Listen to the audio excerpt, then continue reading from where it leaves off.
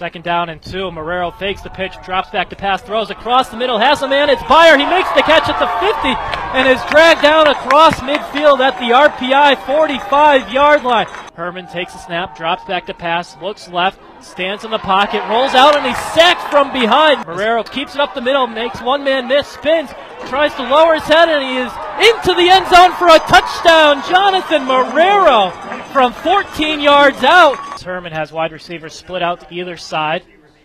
Takes a snap, fakes the handoff, drops back to pass, steps up in the pocket, throws it down the sideline, and it's going to be intercepted by Anthony White. He's at the 40, the 30, 25, 20, 15, 10, calling for some blockers, knocked out of bounds at the 8-yard line. First and goal, Springfield. We are back to Alonzo Stagfield campus of Springfield College. And while we were away, RPI moved the ball a little bit, but they're going to have to bring on the punt unit for the second time this half as the Springfield defense forces the 3 and out. Again, back to punt. Austin Caswell, he pinned the Springfield offense back on the 1 last time.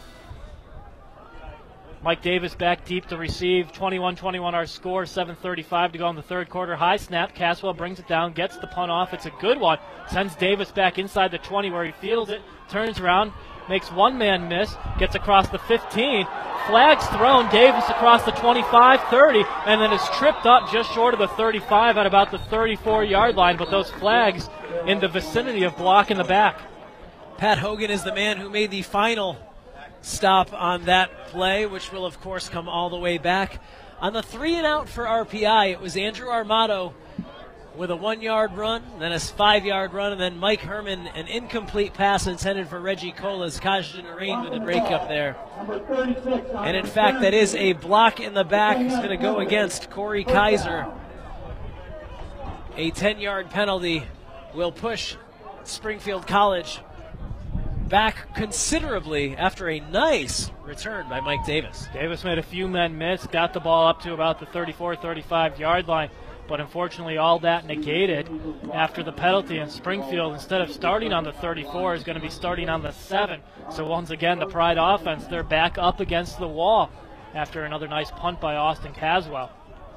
Marrero under center, 7:20 to go, 21-21 our score. Handoff to Alta Vista, works the near side, takes a hit, falls forward, and gains about 8 on the play. Alta Vista going to get there. He will be the first man to the century mark. I'm convinced of it. Alta Vista now up over 90 yards for the day, averaging 6.4 yards per touch. Alta Vista is that guy today, you can tell. Second down and 2. Marrero fakes the pitch, drops back to pass, throws across the middle, has a man, it's Byer. He makes the catch at the 50 and is dragged down across midfield at the RPI 45-yard line.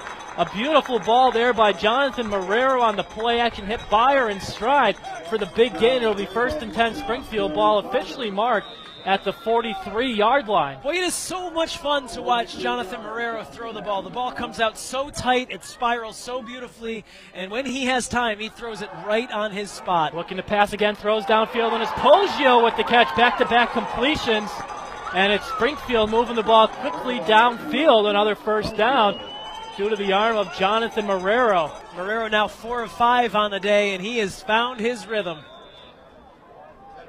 Ball marked at the 28-yard line. Marrero under center, wide receiver split out the other side. He's going to drop back again to pass, eludes pressure. Now he's going to tuck it and run and brings it forward for a gain of about 5. A nice run there by Marrero as everything was covered downfield. And a fearless Marrero, indeed, who runs kind of like he enjoys it into the waiting arms of Ted Abriel and Anthony Pila, 2 defensive players for RPI that average about 260. I mean, these guys are monsters compared to the slight Marrero. Ball goes to Alta Vista up the middle, and he has enough for the first down plus a couple more. And it'll be another first down for Springfield, ball inside the 15 at the 14-yard line. A good run there by Alta Vista as Springfield looking to break this 21-21 tie. 5:55 to go here in the third quarter. Marrero keeps it up the middle, makes one man miss, spins, tries to lower his head, and he is into the end zone for a touchdown. Jonathan Marrero from 14 yards out, and Springfield takes the lead 27-21 with 5:43 left here in the third quarter of play. Kickoff is away. It is taken in by Strunk. Strunk across the 25, the 30, and is dragged down at the 34-yard line. So that is where RPI will take over. And I mean, you bring up that point. Jonathan Marrero just does so much on the field. He can throw it, he can run it, he adds a little wrinkle, he makes men miss. He just does so much out there. I'd say you could move him to split end or one of the wing backs, but then you'd miss out on that arm. It's clearly the best arm on the team. Without a doubt. I think if I were making the decision, I'd go with Jonathan Marrero at this point. RPI will look to answer back here, though. 3 wide receivers near side, 1 split to the far side. 1 man in the backfield. Herman takes a snap. It's a low one. Looks right, throws right, and it's caught by Weber. And Weber will have enough for the first down on the far sideline. Bring the ball up to the 44. Brian Staub, the senior cornerback from Brick, New Jersey, makes the stop there, but not before the chains have been moved. The second half has a nice little pace to it. Springfield College finally has that lead. After leading in almost every other major statistical category, they finally have the lead in the one that matters at the end of the game. 28-21 is the score. Herman takes a snap, drops back to pass, looks left, stands in the pocket, rolls out, and he's sacked from behind. Max Nasowitz with his 12th sack of the season, grabbed him by the ankles, and it'll bring up 2nd and long. Nasowitz has to hustle off the field. His helmet came off. That new rule this year where if your helmet comes off, you got to sit out of play. But Nasowitz, his team-leading 12th sack, brings up 2nd and very long. And the pace at which Nasowitz got up and sprinted off the field speaks to the way that the Springfield College defense has played in the second half. Still has yet to give up anything resulting in a threat, let alone a point here in the second half, with almost 11 minutes have played here in the second frame. Goes as a loss of 10, 2nd and 20, 3 wide receivers near side, 1 far side. Herman takes a snap. He's going to keep it, go up the middle, and he's going to get hit and dropped after a gain of about 7. And that'll bring up 3rd and long with 4:15 to go in the third. Freshman Kajdin Narain, one of the men to make sure that Mike Herman knows that he is on Springfield College grounds.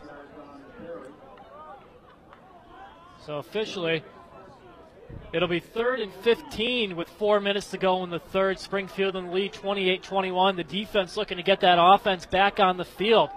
Herman has other ideas as he sends 3 wide receivers to the home side, 1 to the far side. Takes a snap, drops back to pass. Nasowitz back in the game. Double team. Now Herman steps up, throws, and it is over the head of his intended receiver. Incomplete. That was TJ Strunk who was the intended receiver, and it'll bring out the punt unit for the 3rd time in the half.